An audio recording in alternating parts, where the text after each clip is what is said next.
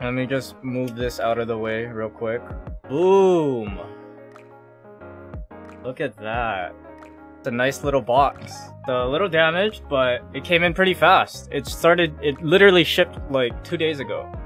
What a nice Switch, I know. I'm so excited to finally have 2 Switches. Yeah, the dock is really nice. The dock is really nice. I really like that I actually am gonna have more Joy-Cons now. I have a total of 4 Joy-Cons now.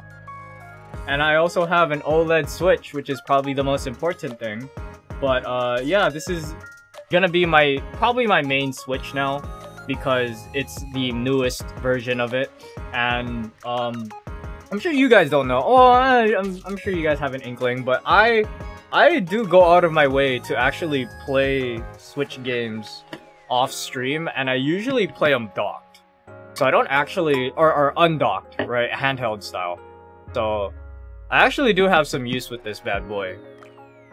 I was able to get the day of and the day after off for the release of Pokemon Scarlet and Violet. So you know what we're gonna do. We're basically gonna be playing that game all day fucking long. Funny thing about it is that these things are pretty available. I'm not gonna lie. You can actually find this. Like it's not hard. It's not hard. You're not gonna get like botted or anything. Like, I think everyone I know that wanted to get one actually got one. Like, Best Buy had it for pre-order, and that shit was open for like 4 days straight. But yeah, let's open this bad boy up. I don't think I need a knife. Yeah. They don't use tape. They just box it. But yeah, so here's the box. God damn it. The box.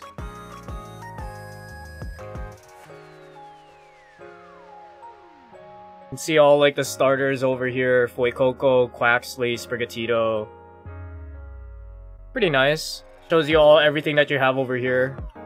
Kind of shows you the design of everything. It's pretty sick. Right? The dock and everything. But I'm pretty happy that this new dock actually has an Ethernet port on it now. So that's pretty sick.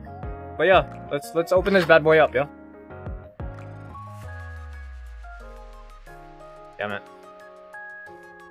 Alright. So I guess we'll start with the Joy-Cons.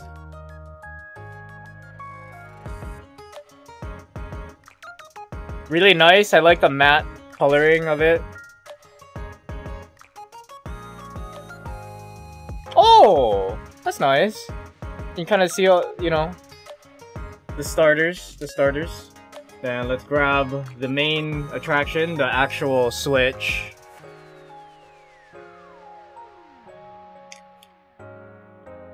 Oh my god. Look at that.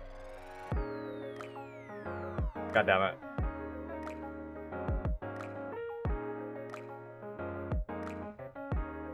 It's so nice. That's really nice, actually. Wow. A better quality and better image, too.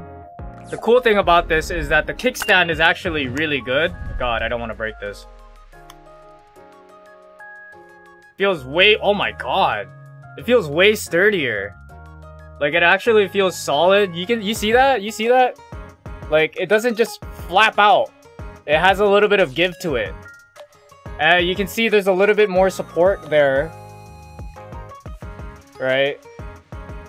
And it snaps. It snaps, but it's not actually hard to, like, flip out and everything. You can actually put your micro SD over here. That's pretty cool.